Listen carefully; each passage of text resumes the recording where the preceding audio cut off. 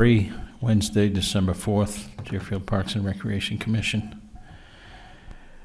Start with a review of the November meeting minutes. Do we have, has everybody looked those over? I get two small comments on those. Okay, sure. One was under the financial update, was possibly adding 10,000 in budget for a special events that don't generate enough revenue. I think that actually should read more, and possibly introducing a warrant article that would do that, or ask for that money. So it wouldn't be part of the larger budget, and we don't even know if this department has a specific budget yet. And then the only other thing, Dwight, was in your report, the financial report about needing to cut back on staff. I just wanted to challenge that a little bit. That the note was, I believe, made that that department is still profitable, that it's making money. Definitely the payroll expenses are absolutely up, but just the commentary that we still need to look at this a little bit more and not make any rash judgments as to how we fix that. I mean, that was what I believe we discussed at the earlier meeting that may be omitted here. That's why I'm not discussing it now, but is that hoping that can be amended to read something that says, like, although expenses were up for the after-school program, as a standalone program, it is still operating at a profit.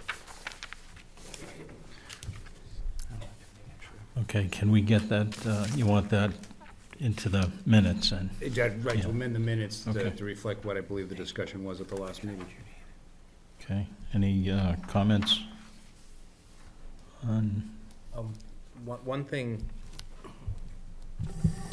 thing I had, and maybe it's just needs clarification, is that under the fall soccer review, it mentions that nets will be replaced next year. I don't necessarily recall that nets were going to be replaced on soccer goals next year, especially with the nets being new over at Hartford Brook, with the purchase of all the new goals.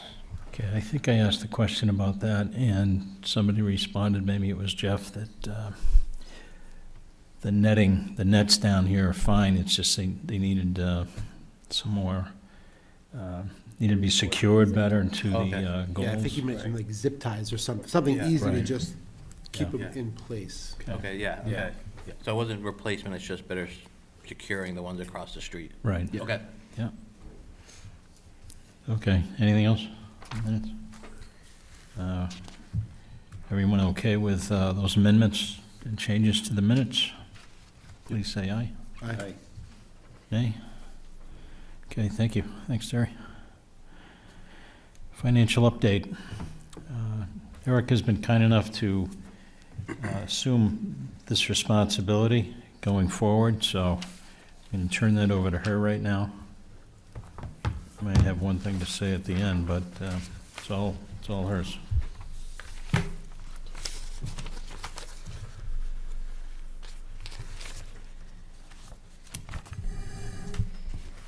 Okay, I'm passing out a handout that I put together,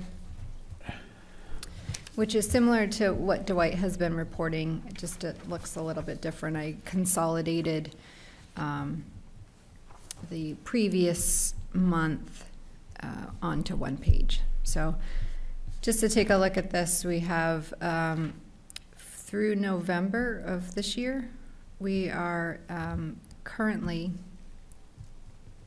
at a balance of $81,000 in the fund, which is compared to the October balance, which is all the way over to the right, the second column from the right, which was $71,000, $71,900. So we gained about $9,000 this month as to where we were last month.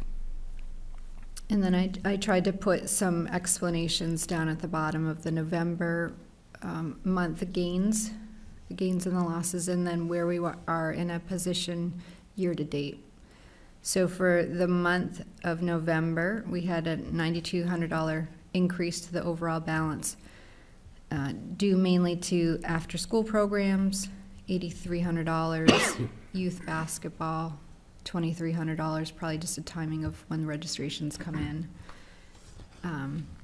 And then trips, I wasn't sure what trips was, but maybe, Nick, you have some insight into that. Yeah, I guess that's the next topic on the agenda. It was that the It's van? bus. Okay, The bus all gets right. sold, yeah. That's what I thought, but I wasn't 100% sure on that one.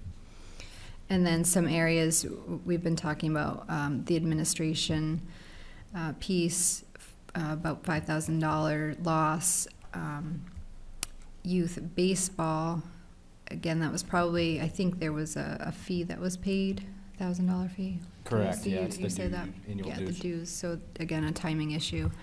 And then fall soccer, probably just some carryover from the prior season. So that's kind of the position for the month, just so you can get some insight as to what happened for the month. And then year-to-date, over on the right-hand side, overall loss of $35,600 for the year. But I broke down the areas that are profitable, the areas that are losses, and just kind of broke out those, just so it's easier for people to kind of put their eyes on it. After-school program, obviously, is the biggest area of profit at $46,000. Youth basketball, and you can see the rest, Hoops Classic, youth soccer, the co-ed softball, dances, senior programs, adult yoga, and the 3-and-3 program, kind of from high to low. And then in the areas for losses, we have the administration. I lumped all the costs related to administration together. And we have the facility and vehicle maintenance and repairs, and the capital improvements, summer day camp, old home day, and special events I lumped together, equipment, facility, maintenance and repairs, and youth baseball and softball. So I'm just really starting to get a handle on this, so I apologize if I don't have a whole lot of detail, but That's a real nice report, thanks, and you did that pretty quickly, too. yeah, and I did connect with Pete, so he's going to include me on the financials that he sends out every month now going forward, and I told him I may call him and ask questions. So. I'm sure. Yeah, he's always available. Yeah. Anybody have any Thank questions? you to Dwight for your guidance. as well. Looks good. Pleasure. This is awesome, really nice, captures a lot in one spot, and kind of measures the health of, financial health of where we're at. And then Dwight, you had some more to add on the labor. Yeah, just a couple things. Erica mentioned the fund balance increased by over $9,000 this month. It was only the third month this year in which that happened, so it's a pretty positive thing right there. The other thing that I had was in looking at how much more we spent on FICA, Medi, and retirement this year compared to last year at this time. It's another $3,500, which represents about $42,000 in payroll, or about $45,000 in total payroll costs over the previous year. So I understand what Terry's saying, but I don't want us to lose sight of that. Obviously, the after-school program is up considerably from last year, so that's tremendous. I think the big area, again, was the summer day camp. So all I guess I want to say is we really need to be able to forecast and schedule as well as we possibly can with the labor, and just react when we have things we need to react to. And also, you know, some of this is not just additional hours that were spent, but it's an increase in the wages, so we can't lose sight of that either. You know, so there might be some areas where we do need to increase some of our fees, because that's substantial. I mean, additional $45,000 this year. That's the difference between a $35,000 profit and a $10,000 gain. So it's very labor. You know, I guess it doesn't matter what business you're in. It's a really important line item. So I think we should all always think about that going forward. Anything else on the financials? Erica, thanks. Bus update. Okay, not a whole lot to say on this. It's just the fact that it was sold. Board of Selectmen accepted our recommendation to accept sealed bids for it, and it ended up selling at $5,678. So that is now not an asset that we have for the department. So figured that was worth definitely updating on camera. Also substantial, we didn't move the bus at all in the year that we had it, and especially going into winter, it cost us $1,200 over the 6 months where we had to keep it plugged in last year. So it was pretty imperative that we moved off of it if it wasn't gonna start delivering some value back to the department, and we were able to do that before the winter. So that was a small victory. Yeah, nice, real nice. And you recovered a substantial piece of the investment, so that's Right. good after a year. For sure. Nice. So was that money reflected in these numbers? It was deposited back into the TRIPS line. That TRIPS line. So you'll see one positive amount of $56.79, and that is directly a reflection of the sale of the bus. Okay, I just have a question on that. Should it go into the vehicle line? That's where it came out of. Yeah, I'm not sure how it got allocated to the trips, but we can definitely move that over. Talk to Pete about it. Anybody have any concerns about that? Seems like that's where it should go, since that's where it was paid for from. Yeah, I agree. Yeah. Okay, all right, so you talked to Pete? I got it. Okay, thanks. Thanks, Nick. Good job. All right, bylaws update, formal vote.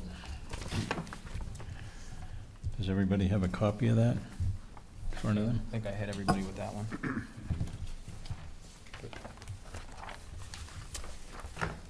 Boy, Katie had asked me to just to speak to him real quick. Oh, absolutely, It's yeah, okay.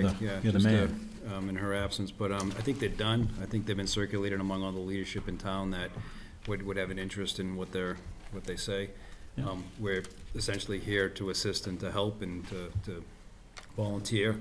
One of the things about this were 10 members plus a member from the Board of Selectmen was what our current situation is. We're looking to keep a minimum of 7 members ongoing to make sure we have reasonable representation from the community. But we can tweak that as we need to, as we feel, who's interested in, as we go through time. The other thing we created a document early on about the subcommittees, and we folded that into this document, so it will exist here.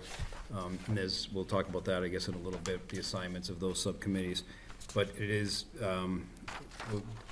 we're looking to require that all members participate on at least one subcommittee. I think that's what that, so that's part of the expectation if you're part of this group. We got to keep minutes and do all of the official stuff to satisfy RSA 91A1. We're here to advise and offer any of our expertise as we can, but still, at the end of the day, it's still the leadership of the director and to run the department. Thought there was one other thing. We don't get paid for our services, which is good because that also protects us, because if we're volunteers and we have some relief from litigation.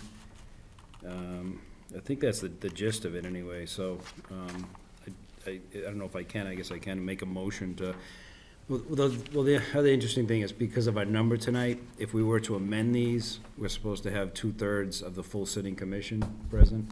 We're not technically amending them, we're adopting them. I mean, we want to get this done and move it forward.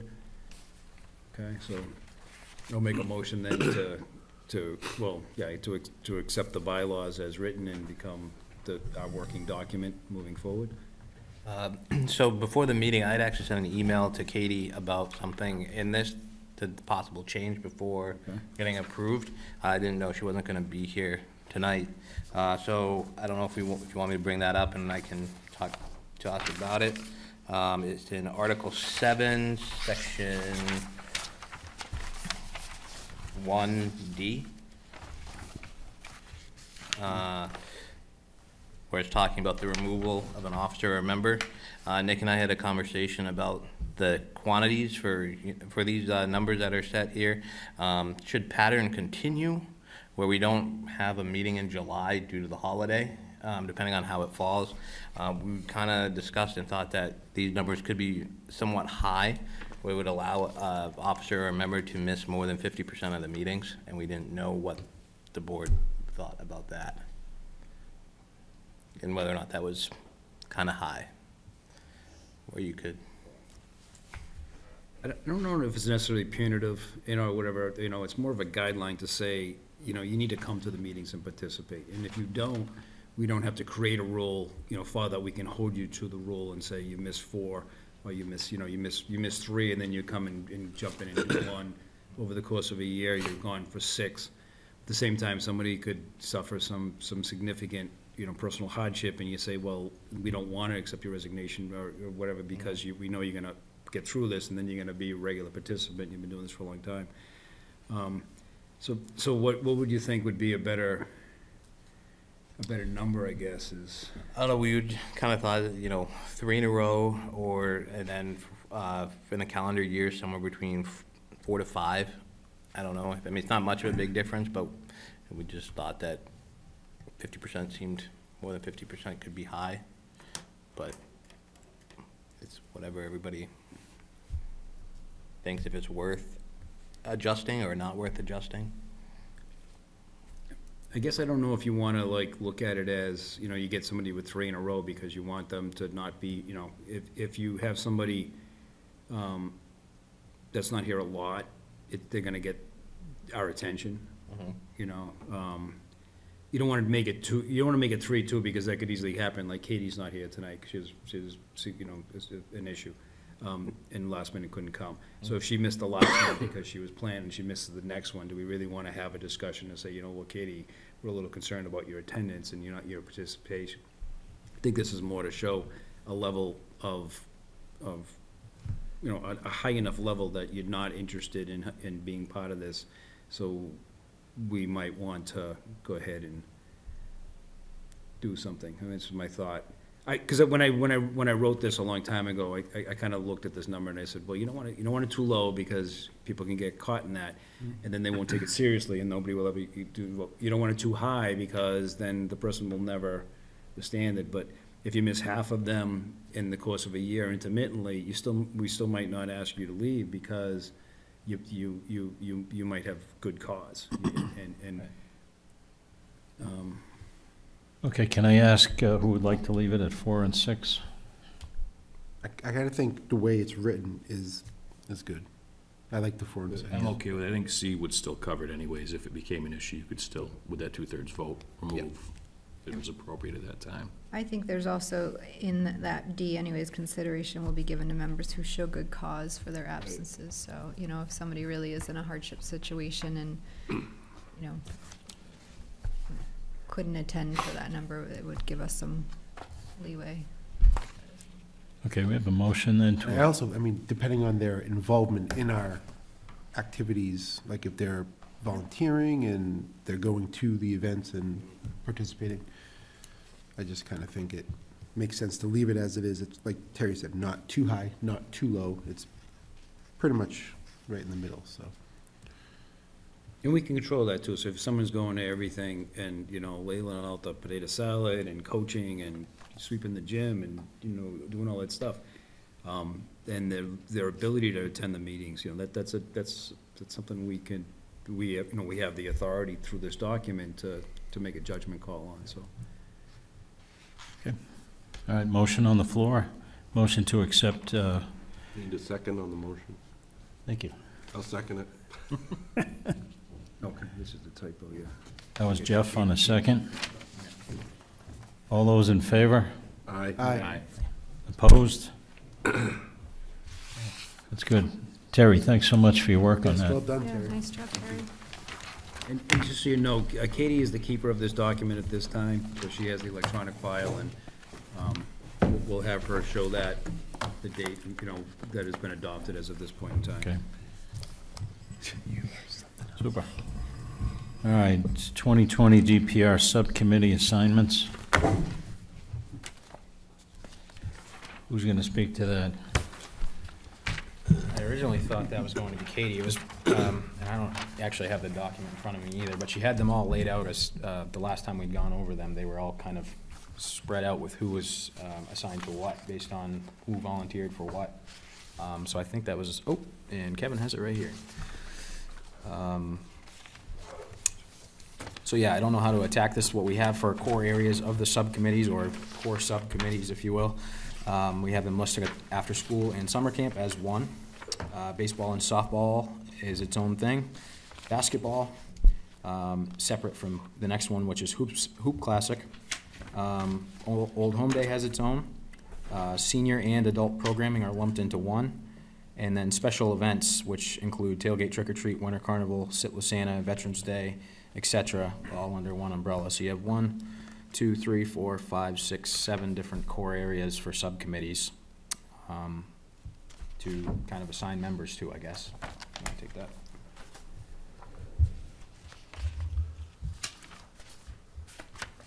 Do we need any other committees? Are you, Erica, should we consider Erica like a financial committee? I mean, is that something, you can do a lot of, you can do a lot of work there, do you necessarily have, if you have a requirement to do at least one, do you also have to do another one because it's not on the list?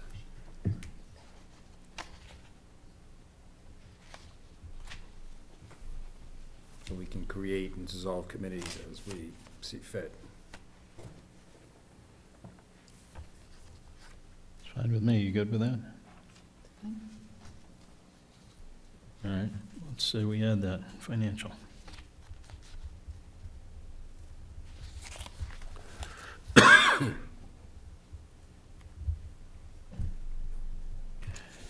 Okay, so I guess perhaps I should read the subcommittee members' names that go with these areas, and we can discuss that further. After-school clubhouse and summer camp, got Tom, DuBois, Terry, and myself. Baseball and softball, myself, Terry, Tom again. Basketball, Nate, Terry, and of course Tom Buffington's not with us anymore on the committee. I'll scratch him out. Hoops Classic, Nate, Terry, and Brian Gerard. Old Home Day, whoops. No Tom, no Amy. We have an opening. Senior and adult programming, Brian Gerard and Ernie, we have another opening. Special events, ditto on Old Home Day, Tom, Buffington, and Amy. So we're going to scratch them. Okay, so that's what we have. After school clubhouse and summer camp, again, Tom, Terry, and myself. Any comments, questions, concerns there? We don't have anything for soccer. Soccer belongs in there. Can I ask, what does this subcommittee do? It's in the bylaws. I know, but I mean, do you guys meet, or Sometimes, but are you just responsible for the programming and? we're responsible for being a liaison, I think, between the commission and the particular activity. So it's people that pay a little more attention to that specifically and work with Kevin and Nick on it. And, in the cases, well, all of these things necessitate some sort of a presence at these events and planning for these different things.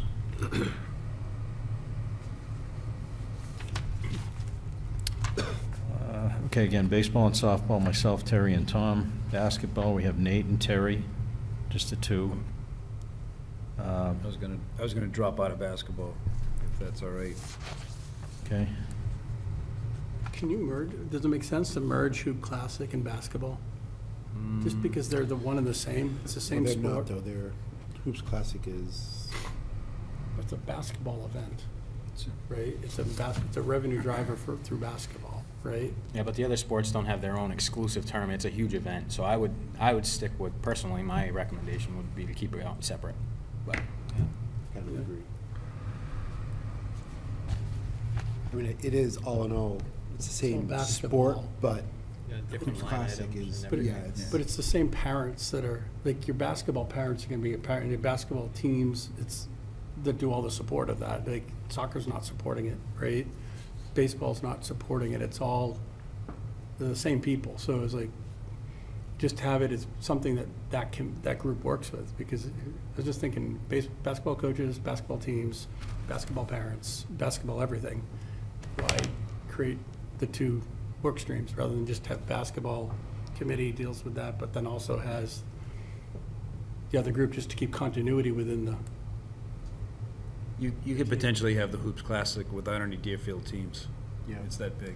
It's true. no, but all the volunteers we're going to are all a basketball team. So I get it could be big enough to do its own thing, but we have always asked for volunteers from basketball teams and coaches and players, and so I was just thinking continuity between the two. I think workload's another thing too. I mean, it's just looking at the different sports. I know I get your point about having the same people, but if there are other basketball people that want to join the subcommittee, it gives them a chance to do so, you know? But still need for both. Yeah, so just personally, I'm saying I'm on both basketball events, but I'm gonna withdraw from those now. Just my winters are really changed. My family situation's a little different. Okay, how do we want to deal with this? Do we want to publish this and throw it out to the entire group and see if we have people who will step up and fill these spots? Because like right now, we've just got Nate in basketball. We don't have anyone for Old Home Day. We've just got Brian Gerard for senior adult programming, and we have no one on special events. Got Eric on financial, and Jeff, I assume you're still interested in the soccer side of things? Yeah, I can still help with that. I'm sorry? So no, I can still help with that. Okay. And Erica helped with it before. She was a member. Futsal. Well, what do you think? See, that's what a subcommittee did. That was a lot of it. That's actually what started all the subcommittees. Right, and that's like we helped get the futsal program off and spearhead that. Do you think it's a good idea to send this out to the membership, see if other people will Yep. sign on? Okay. Is that something you can do? Yeah. Send an email out? Thanks. Thank you. Okay, I guess we'll revisit that. Is our goal to have 3 people per? Or is it 2? Like, what's the target? Just be able to send that out? Probably want to have at At least least 2, one. maybe 3 would be Got nice. us two, and then I know that each committee needs one of you guys as a commission member. And then whatever we have extra on top of that is gravy, I guess. I don't think anyone would refuse the help. You don't wanna get it too confused with too many people, but, you know, Old Home Day, if there were 4 people on that, I think they would be used wisely and productively. You put me down for Old Home Day and special events. Sure. Thanks, Jeff. All right, basketball update. All right, so I'll try to make my bullet points as quick as possible here. All right, so real quick, registration numbers for pre-KK, we had 32 registrants. First and second grade, we're at 39. Both of those are the highest or biggest group that we've had to date since I've been here. Going into my 3rd season being at Deerfield. Grades 3 through 6, we got 68 registrants. Out of those 68, I do have to do 3 refunds. 2 of them for not having a 7th and 8th grade girls team in town. We did not have enough registrants. And another one for they have moved out of town. So they are no longer with us since they have registered. So I'll get those processed as soon as possible. Practices have started. They've been going on for, well, been scheduled for about 2 weeks now, 2.5 weeks. Unfortunately, a couple got postponed due to snow, and then no practices during Thanksgiving, but they have been started. All the teams have been split and determined, so we're moving forward at a good pace. Jamborees are scheduled for Saturday, December 14th. 3rd and 4th grade boys are going to be in Northwood. 3rd and 4th and 5th and 6th grade girls are going to be in Barrington. They volunteered to host the 2 smallest divisions because we only had 3 locations that were willing to hold the jamboree. And then 5th and 6th grade boys are going to be in Deerfield. Schedules got emailed out to coaches last night, so that information is getting administered to their team's parents. Regular season game schedules should hopefully be ready by the end of this week and get those emailed out. Regular season games don't start until Saturday, January 4th, so after the new year, based on the league's new timeline. So that gives a little bit more time to solidify everything and make sure everything is accurate before it gets sent out. Our photo day is also going to be on Saturday, January 4th. The photo day schedule is still being worked on and to be determined, but Saturday, January 4th will be our photo day. It's also the first day of our pre-K and 1st and 2nd grade clinic. So, they'll come in, they'll get their shirt that day, so they'll be nice and new, and then they'll be able to put it right on for their photo, and no worries about it getting lost, eaten by the dog or whatever. See, our uniform replacements have been ordered, and I got a notification that they've been shipped, so they should be in hopefully earlier than anticipated, so hopefully maybe by the end of the week. And we will be looking to do uniform sign-outs at practices next week, the week of December 9th, where either Nick or myself will be at practices to help administer the sign-out of the uniforms, where that player's parent or guardian must sign our form so that they understand that if it's not returned at the end of the year, they will be charged the replacement fee for the uniform. Our t-shirts for our pre-K and K and 1st and 2nd grade sessions were ordered today, so those will be in plenty of time for the first session. Basketballs for our pre-K and 1st and 2nd grade, as well as those who chose to purchase one in grades 3 through 6 are going to be ordered tomorrow. I received a quote today. We are also going to be ordering water bottles for those participants in grades 3 through 6, similar to what we did for soccer, and those will be ordered, and we'll have those in stock well in advance of the end of the season, so that way they can be handed out in a more timely manner. I think that's it for basketball. Thanks, Kevin. Any questions, comments? Just about the return uniforms? Yes. Are they gonna be delivered back to you? My experience is some different coaches had different emphasis on this. So I think I even, I guess somewhere along the way, I had a uniform like all winter, or all summer, because we never turned it in. So are they gonna, the idea, if I turn my uniform in, I wanna make sure I get credit for it, so you're not chasing me. To keep the system as clean as possible. What's the mechanism? Who are they gonna give it to? Well, as far as I know, I don't know if a determination has been on that. I know we were discussing a couple options. I don't know, Nick, if you have any idea.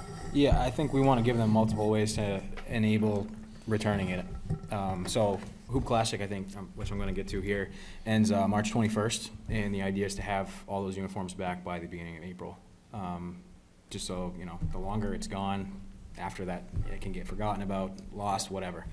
We want to really eliminate that possibility. But at the same time, when they sign this, it is still their responsibility to get it back to us if they miss out on like a uniform return night. The last day of Hoop Classic, if they don't change out of them and give them to us in the building when they're there, that's probably the best time to do it. We can take them, wash them, whatever we have to do. We're just really trying to eliminate the loss. It's been a theme that we don't get all the uniforms back, so we really want to try to nip that as quick as we can. So, Is there any way to do like an end of the year, something? yeah, we did Have them come back and basically, here's this, at the end of the year party, the expectation is bring your uniforms with you. So last year we did sort of a uniform return night at the gym where kids could come play pickup with their friends and whatnot. I believe you were there. You took, I liked what you did. You helped us out in a big way. You actually collected the uniforms for us, and you gave them to me on like in a bag, all looks like clean and everything. Which I don't see why that should be on the coach too. The coaches should be able to email their team and say, hey, I need the uniforms by a certain date, and they can turn them in. I mean, I had a list for you guys, I think I was missing one uniform. Yep. So no, that worked out great, and I greatly appreciate your efforts in doing that. But to that point of that uniform return night, it just wasn't greatly attended, as Nate can speak to as well. You know, we had ice cream there for the kids and whatnot. For some reason, it just didn't attract much. I like your idea of the last event, you get them there, like take them off, wear something else, Yep. so they know that you're gonna capture most of them. Did you know who that last uniform was, who didn't turn it Yep, in? yeah, and Yeah. I emailed the mom, and I don't know if she ever, but I told her that they Right. needed to turn it into Parks and Rec. Right. That's the thing, because if you have 12 kids on the team and 11 bring them back and one doesn't, you don't want to be harassing those other 11. You want to, find the person that isn't complying and. Yeah, you take a list, because I know every player on my team, what their number is. I went down, I had this number, all right, I didn't have this one. So, yeah, it's, Is there, in this form you're talking about having them sign, is there a penalty for not returning the uniform? There is, we're implementing the cost of the uniform if we have to replace it. Is which that new this year? It is. Okay. Yes. So that'll be part of the form that they read and sign when we issue it to them. Can you do that through the, with the online system? Because when they sign up for that, they've put in credit card information, right? Is there a way to do it so that, it's almost like a deposit, but you're not, next time do it as an authorization, that you're authorized when they check up to sign off. Part of that authorization is that that box check is authorizing you to bill their credit card for the cost of a uniform at the end of the season if it has not been returned. I don't think we have that capability through Rec Desk. I can look into it more, but for right now, if we can just have the paper, and then we'll bill them going into the next season if we don't see that uniform come back, and if they have an outstanding balance on their uniform going into registration, we'll go in and lock them out of being able to re-register for that same or actually the next sport program, whatever it is. So if you're leaving basketball and going into baseball, that might hinder you from being able to sign up for baseball. What if you put like just a 1 month window? Because I would think the probability of getting the uniform back after a month goes down. So Right. what if it says it has to be back by here, or you'll be billed? That's kind of what we did. Okay. The end of Hoop Classic is the 21st, and I mean, it's a quicker turnaround than a month, but we're hoping by the beginning of April, we have all of the uniforms back. there's really no, that's Yeah. a decent amount of time, there's no reason. It's they pretty can't. reasonable. If you miss the uniform return night or whatever, you can still drop by the office and give it back to us. Like, but even April. Or they can even April 15th or contact me, something. because Yeah. I have no problem going to pick them up if I have to, so you could put that in there too. I mean, Right. either drop it off, Or Dave will contact pick me, it up. I'll go pick it up. You're a saint, Nate, but. But yeah, we want to definitely take as much responsibility away from the coaches as we can. The ones that go above and beyond like that to collect uniforms and stuff, awesome. But you guys do quite a bit, so we definitely like to make it as easy as we can on the uniform return process. Good. Okay, thank you. Special events review. Yeah, just a quick wrap-up. We had Veterans Day, Remembrance on Veterans Day earlier in November. It was a success. Had well over 100 people attend that one. It was, awesome respects paid by numerous people in town. We had a bunch of groups come in, so I want to thank Jim Tomlinson, who was from the Legion. He spoke at that event. Eric Gross did our national anthem, as he's done the past few years. He was excellent. Even though he's sick, he performed well, and it was great. Boy Scouts, Girl Scouts, Cub Scouts, they all came and played a part in that as well, as always. So special thanks for all the contributions at that event. Sit with Santa, also this past weekend, was also successful. Again, dozens and dozens of families that just rolled through and met Santa Claus. It was great.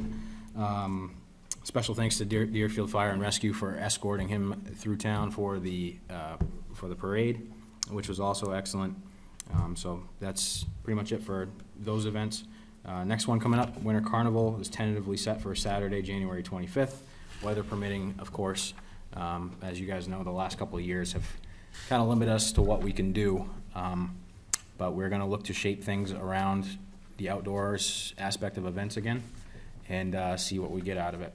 If we have to adjust on the fly within a couple of weeks prior, we will do that. But planning on having a flyer with events out here in the next couple of weeks. Great. Nice job with those events. I got one, Mr. Vice Chairman. Yes, sir. Skating.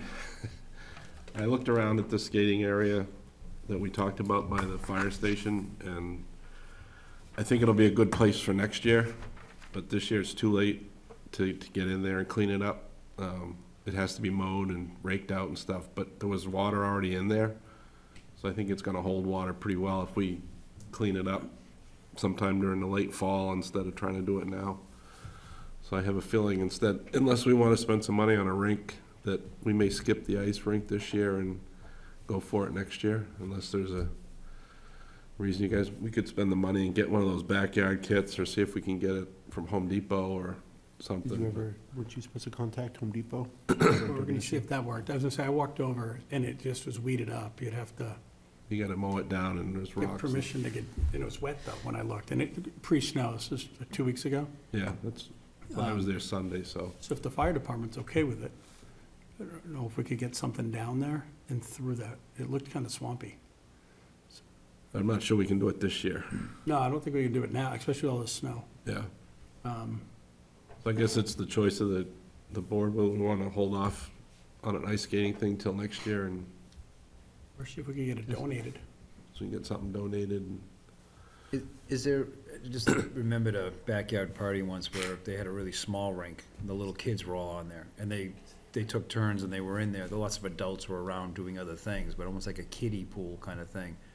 If we bought a cheap rink and put it somewhere just to see what the attraction and interest was, and to create the, set it up for Winter Carnival and say, spending not thousands, but hundreds of dollars, and just, So we can get the 20 by 40 for like $250 as a kit. I mean, 20 by 40 is not very big, but it's big enough for what you're talking about. yeah. If you wanna do And that, you Then can do you, that then with you, this- you say, well, it didn't work here, and then maybe you move it, and then we get the water to there and how that works. So it might just help you with some of the mechanics of getting it up and running, a very small scale, and then, There's a cheap way to do it, is just 4x4s, all right, as your base, and then staple your plastic onto that. Just gives you enough of a lip to fill with water, and then you put snow for your walls. That's a real cheap way in.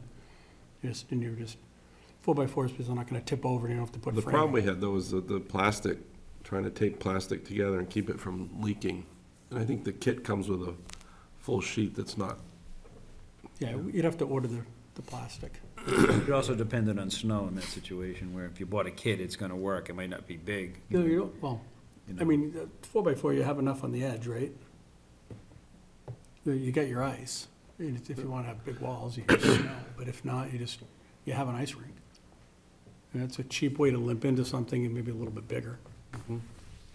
But I agree, you wanna order online, like a roll of plastic that someone would deliver that, yeah, it's like triple, it's open it. like a there's big no 20-foot seams. wide and then roll 60-foot wide, and then by 100 long. No seams. Once you start getting to 100 feet, though, you got a hydraulic issue where the water's gonna go, and then you're fighting, you'll have 6 feet on one end that will have nothing, and then you'll have water, that's why I'm saying to keep it simple, low scale. Simple would be, if we wanted to do it, just do the tennis rink, or the tennis court. Tennis court, right. Turn it into a rink for the winter. It's not over where the winter carnival is, but you could probably throw some LEDs out there, run it off the building, and have a skate night out there with hot chocolate one time, just to see if there's any interest in people skating. I don't know how it would muck up Yanni's parking on Friday night, but they might love you. They might not. It might bring customers. Might. But that could be a real easy way to do it. I don't know if you'd still want to do, would you still need plastic out there, or could you just flood that surface? You probably want plastic. Is there curbing out there around that tennis court? But then you'd have high walls. Would need snow.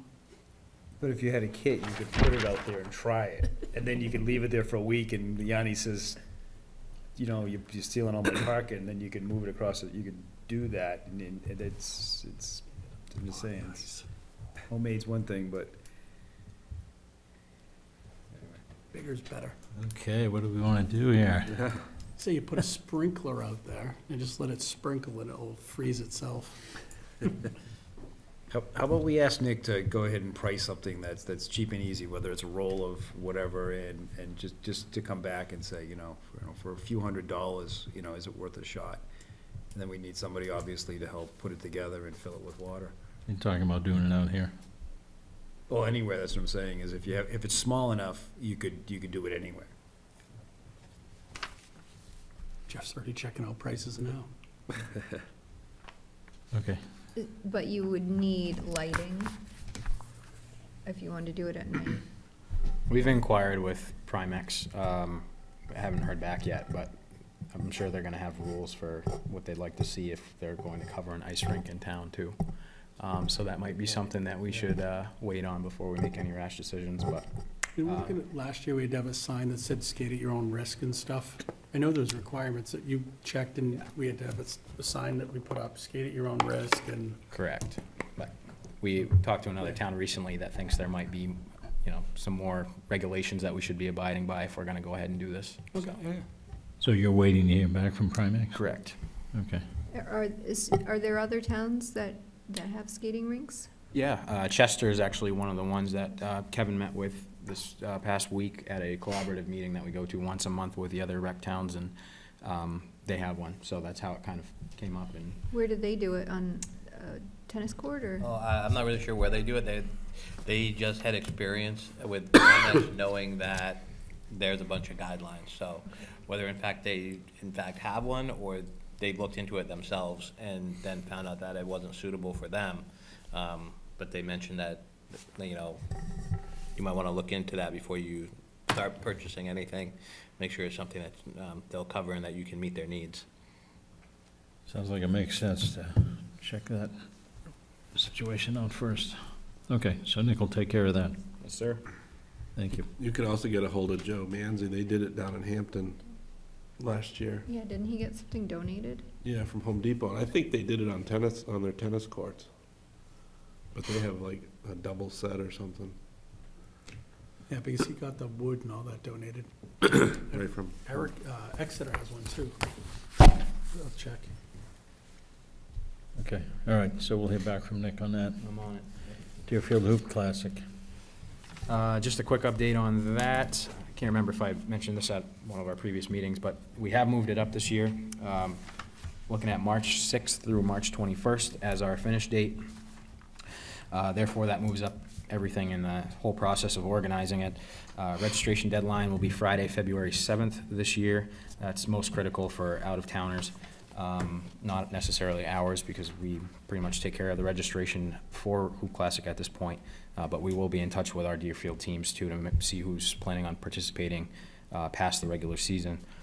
So with that said, I did blast out via Constant Contact. That's our new little gizmo that we have in the office with a subscription to all of our previous Hoop Classic teams that have come from different towns, and just let them know about the date range and all the information, rules, and stuff like that, so that they're aware and they can get a jump on it, because as soon as the new year turns around, we're going to have about a month to get this tournament filled again, which is a pretty quick turnaround compared to years past.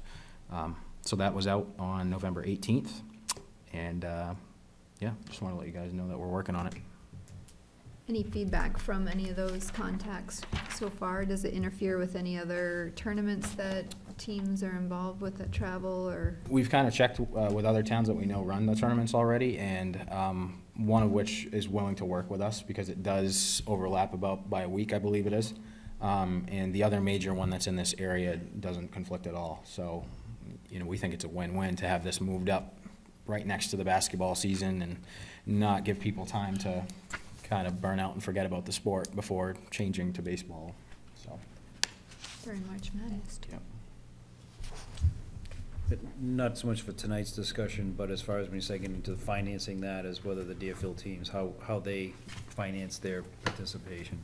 And just to maybe look at what happened last year and the overall money collected from the teams and all that, because I know that was the major Annual discussion. volunteer discussion? Yeah, that one. Not tonight, but just Right. that, as we get closer in time, that will be a real topic for discussion. It would be actually nice if you could dovetail that with the uniform signing or whatever to say that there is an expectation that you will be volunteering. Right. I know it's a sore spot for some, but Next time.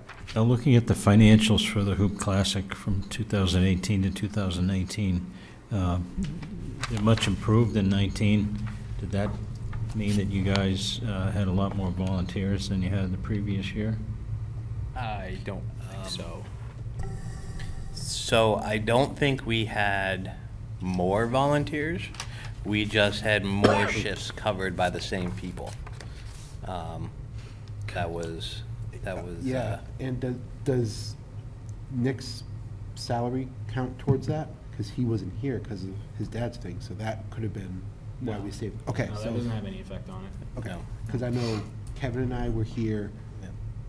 I think I might have missed one night. Yeah. But Kevin and I were there every single night.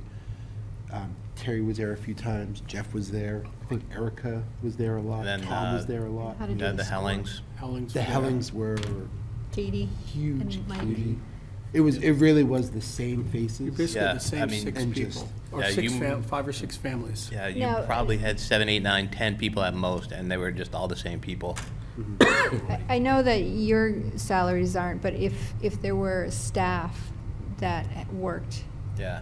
did you pay them overtime, and was that charged We to had Hoop 2 of our after-school staff that helped out a bit, and they would have gotten paid Got paid, out of right, that line. Yeah. And that was taken care of. So that their payment should have already come out of that line. I worked with Pete on making sure that their hours came out of the Hoop Classic line. Cool. Anything else on Hoop Classic? Thanks, guys. Upcoming projects. So at the last meeting, I think it was maybe Terry or somebody asked for a list of some things that we foresee coming up within the department, things that we might have to spend money on since we've spent a lot in the last year or two. So I came up with a list. One thing we've been talking about around the building directly related to safety is the tree trimming right along the line, the property line. It's actually right on the other side of the fence.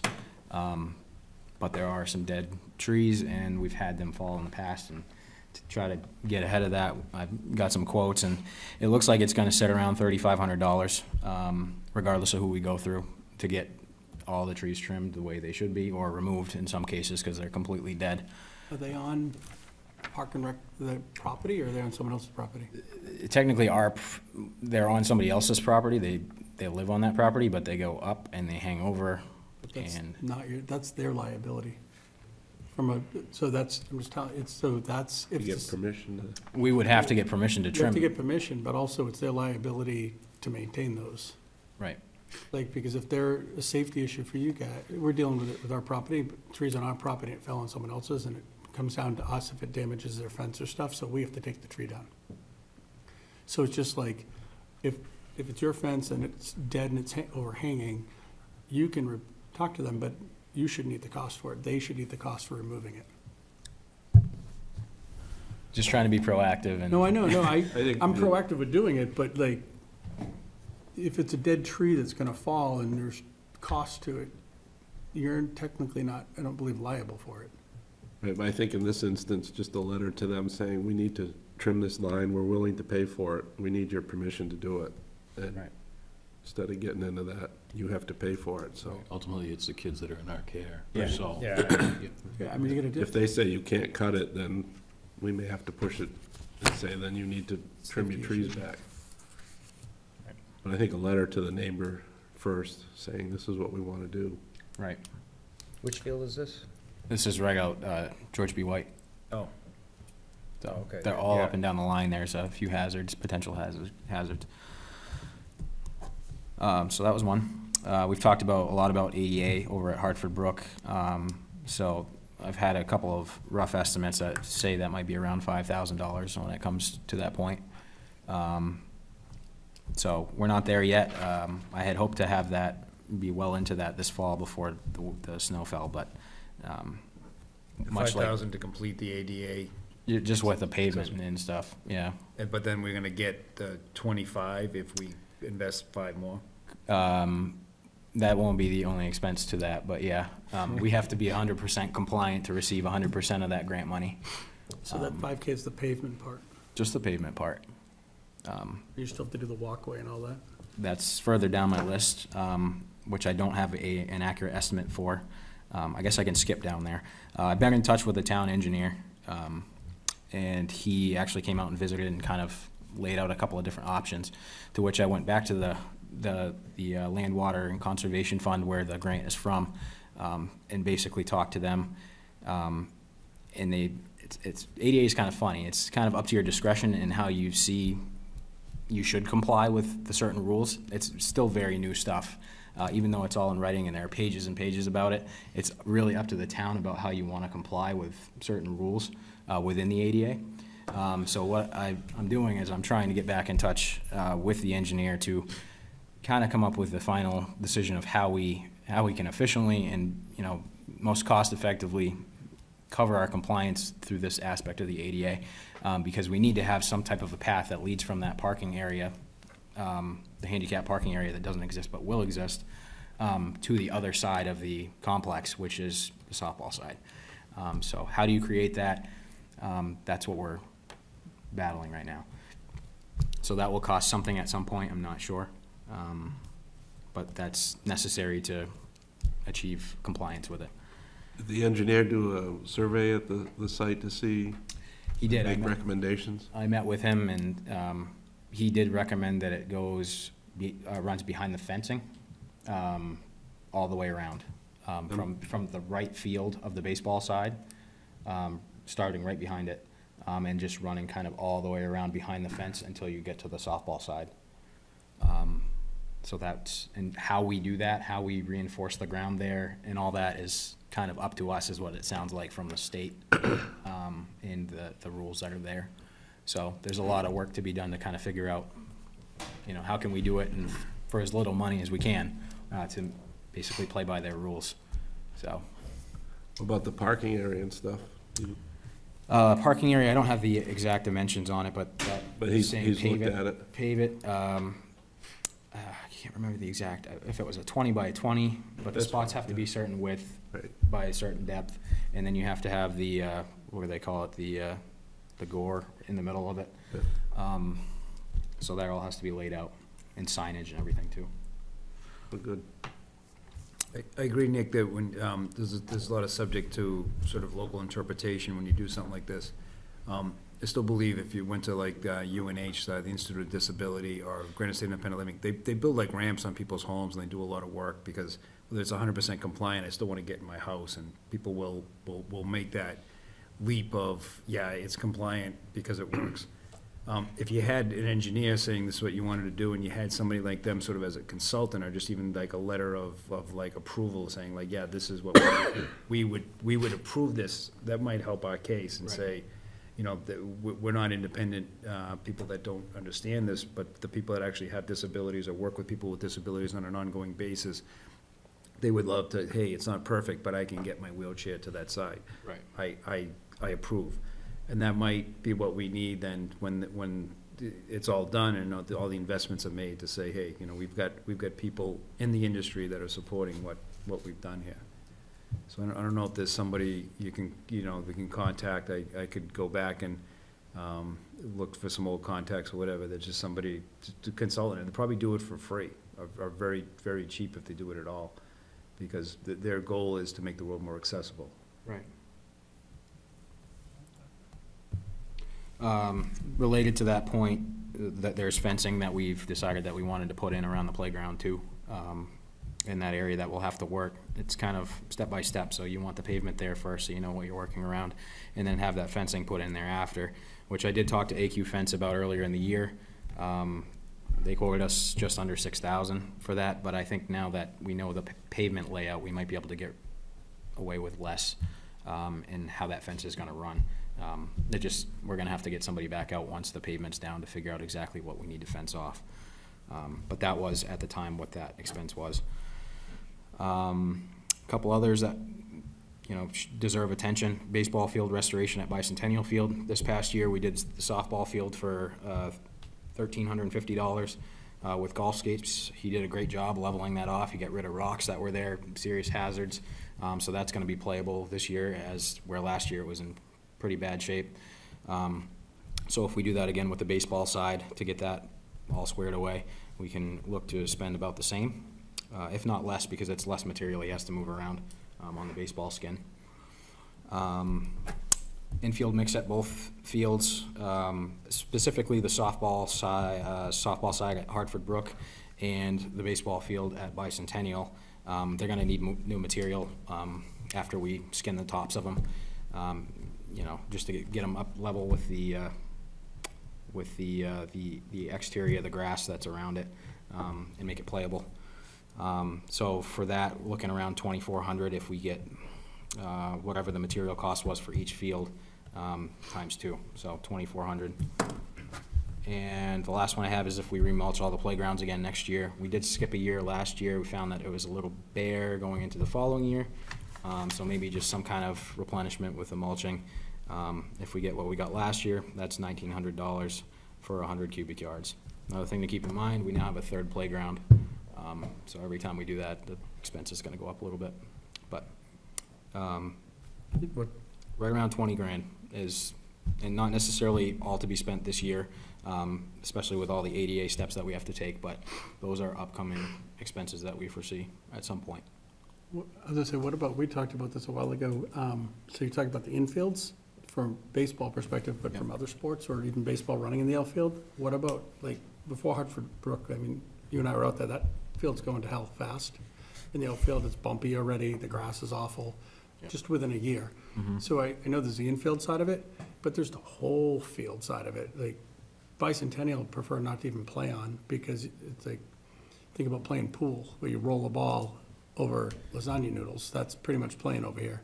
So like, what about just a plan so that make playable fields from rolling a ball, like for soccer or even when you're running? I know that I've been out there and I wouldn't want to run in the outfield. Sure. It's just lumpy.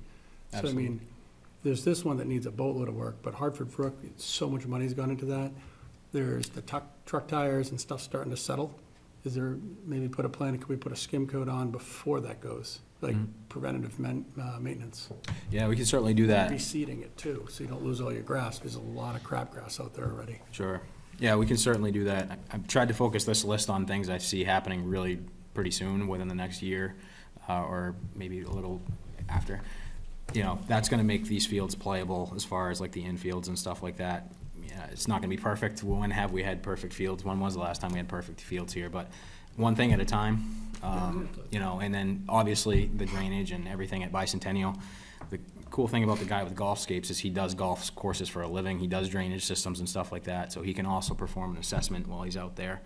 He didn't do it during the softball side because he was strict on time, but he has all those capabilities to kind of figure out what drainage pattern would help the field, all that type of stuff. So, I mean, it's the drainage, but this is just making it playable level. Sure. Right? Yep. Because you can't, thing is you can't teach a kid how to pass if the ball can't be passed without it bouncing everywhere. So from a playable perspective, they're not playable. Yeah. Right? So that from that side, they're not, this field's not playable.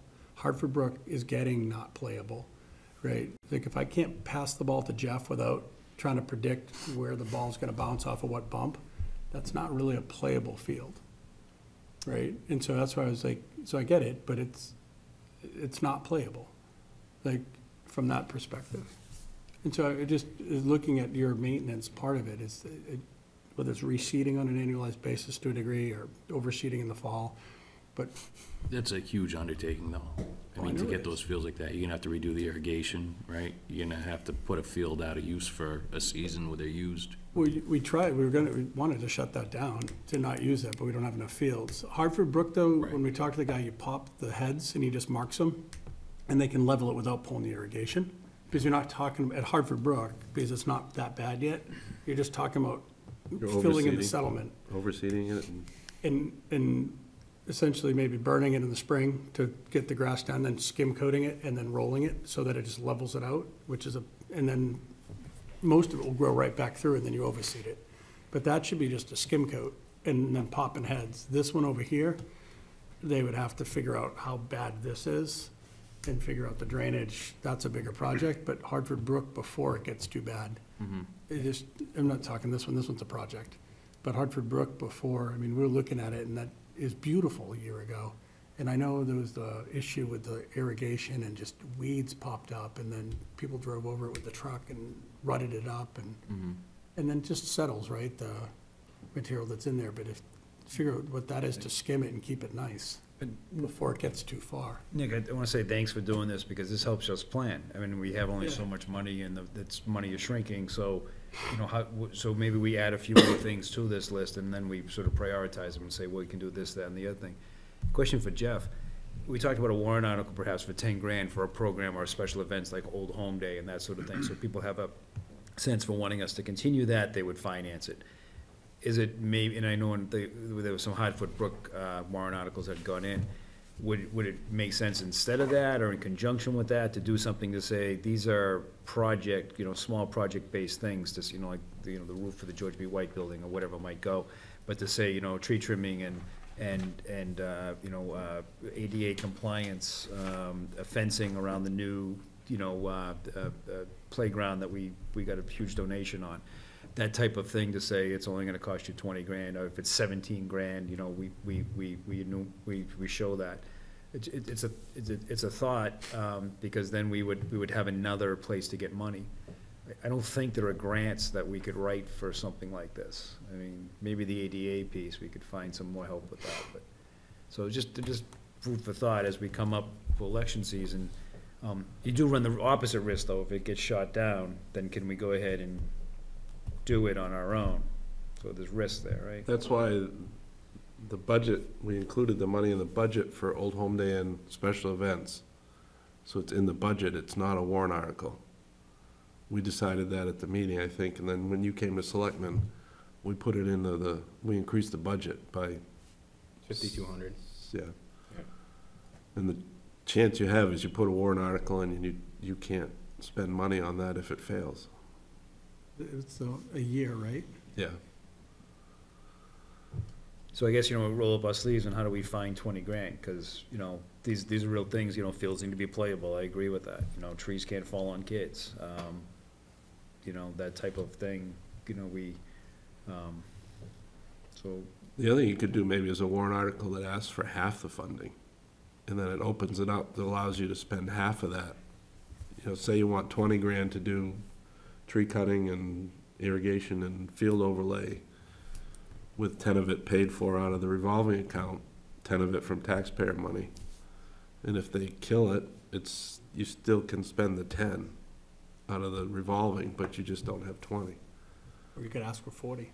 What would the time frame be? You know what I mean? So, I mean, if we so we couldn't spend the money ever, the extra 10 grand, so the next season, if we Next wanted year. to. It's a year. It's a year, It's so the it's budget like- year. But if you asked for 40, and you said it's 40 and we're gonna ask for 20, you could still spend 20, and potentially could get 20. My concern, Jeff, is we don't have 20 to spend now. We said at one point, I just very unofficially, we wanted to be at 100 grand in that revolving account. And it's well below that now, and the prognosis is that. It's better to be below that, because a lot of people don't like that revolving Yeah. account. So when you're up at 100, they want it. They don't, I think if we're heading in a better direction, because it's not really high. And if we can get the warrant articles to pass and help with maintenance of fields, you still have your buffer. And I think part of it too is with the planning and just knowing your finances, you don't have to have such a big buffer.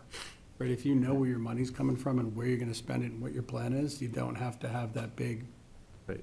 cash there. But without any planning, it feels great to have a big buffer below us. But if you know that after school's covering itself, it's not losing money, that's there. Yeah. How low would you be comfortable with it going overall? the revolving account, Yeah. I think if you kept it at 50, 50? Okay. I respect that. You know, you don't want to go to zero, because then you won't be able to buy No, no, baseball no. bats. And, well, we'd have to cut programs if you went to zero. Right, Well, with 50, okay, so, Well, his November expenses were what, 46? So that's 1 month burn. That might be tight. Could be. You know what I mean, like, just from a burn perspective of, you know, like 1 month's money in the bank, you know, maybe 2 months would be a good target to have, that, I mean, it's still, Well, that's right, about the. yeah, I'm just looking at it from what's your burn rate. Having 1 month in the bank's pretty tight in case something happens. So would you know, But the other thing is, what would you have in a month that would be that kind of an expense?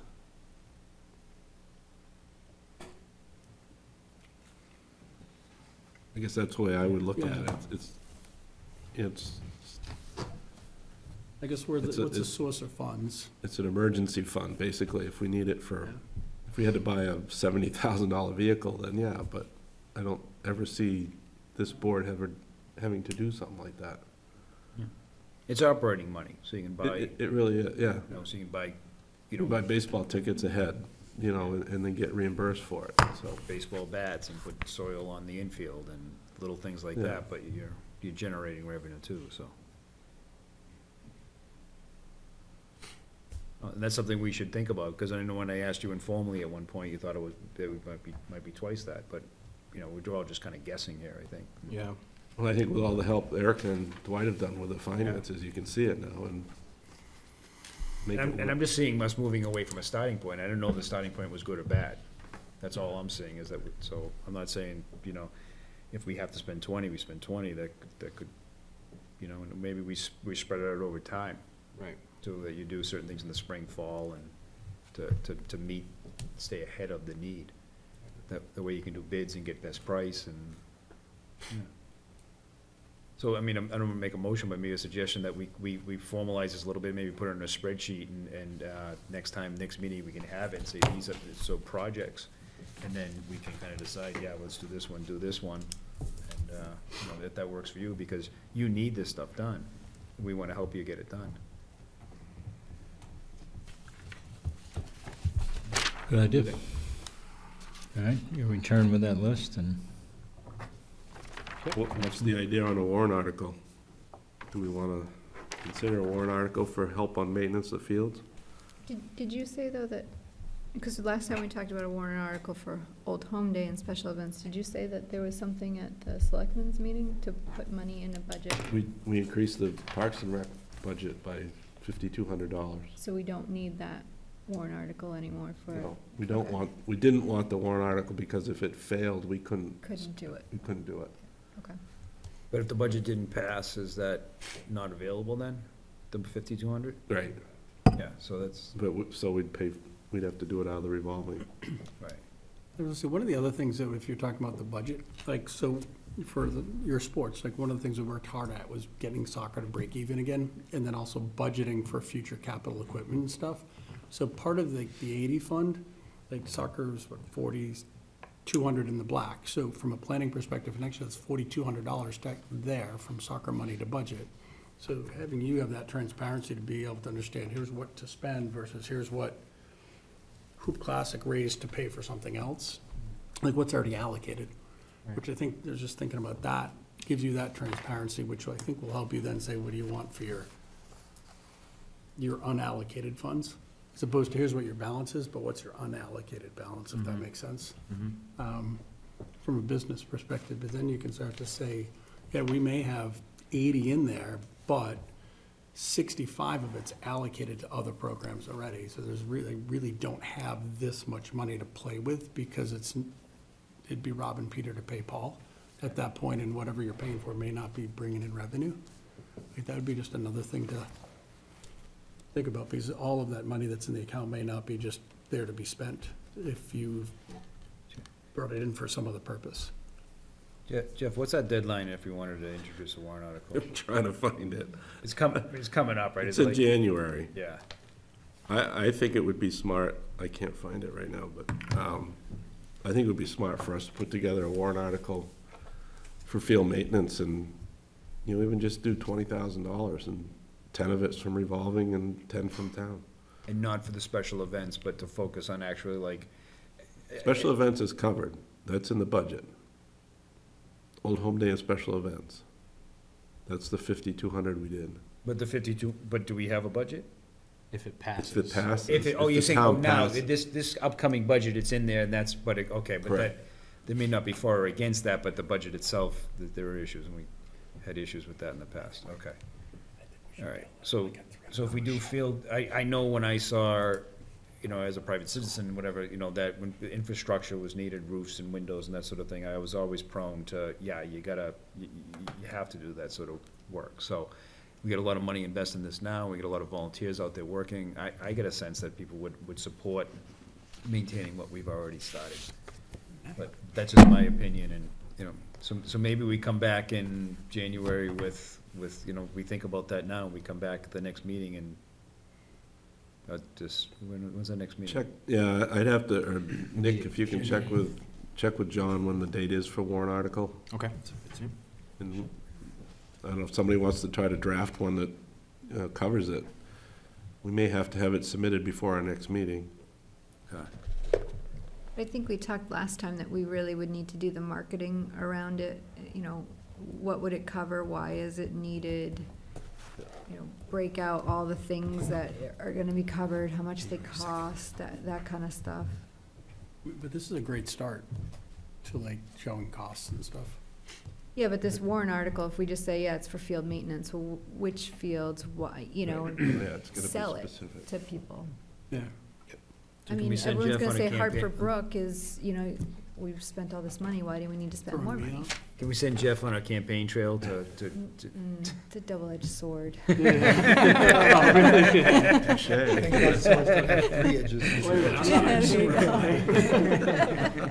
myself up there?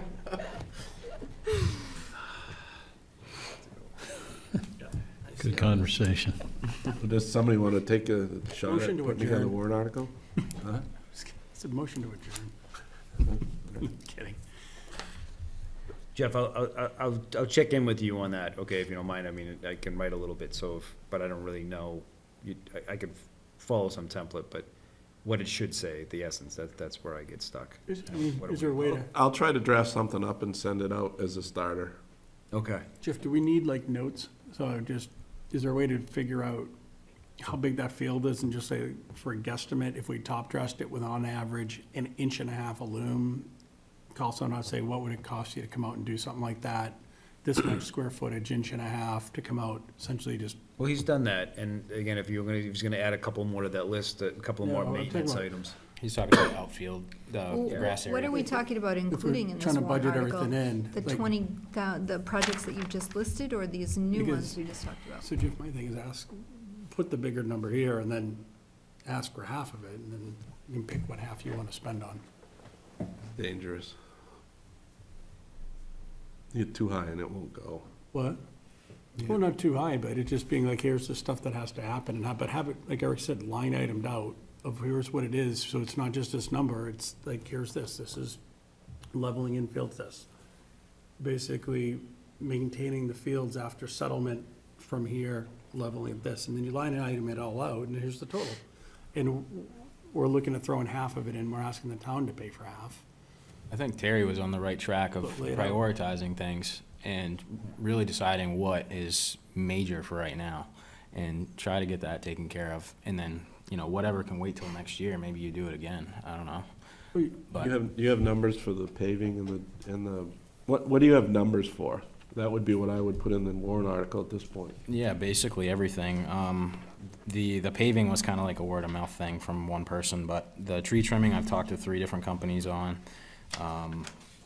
You know, I have quotes for infield mix and the restorations at Bicentennial Field. Fencing I can get 3 quotes on, no problem. Yeah, you don't need 3 at this point, just one to, But just to kind of like Budget number. make a figure. How much money we need, we're not awarding a contract Right. that work to anybody. Yeah, I mean, he's got it there, 20 grand, but it was maybe paving, you could, fencing. you could ask your guy that did the infield what if he'd give you an estimate to overlay a field and restore it or something like that. Right. I'm sure he could give you a number. Yep. Have that. Square footage. Okay, so Jeff and Terry will work on a potential warrant article, Information from Nick. and you'll continue to gather estimates for these items, and we'll revisit them at the next meeting, prioritize them, and have a list of what things could cost. I think put your marketing story around it too. Just like you've spent money on this, have these numbers that you started pulling together, Erica, this is what we spent it on. We've drained this account down, we can't drain it down anymore. Jeff, we've already agreed you're the guy to sell it for us. I'm not selling it, I'm just telling you, that's his marketing story, he's gonna put his story together.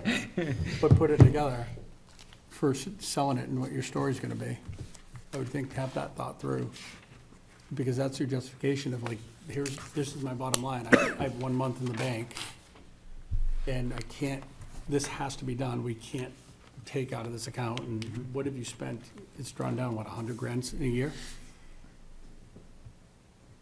Yeah, I think that's an important part of the story is we've spent a lot already out of the fund.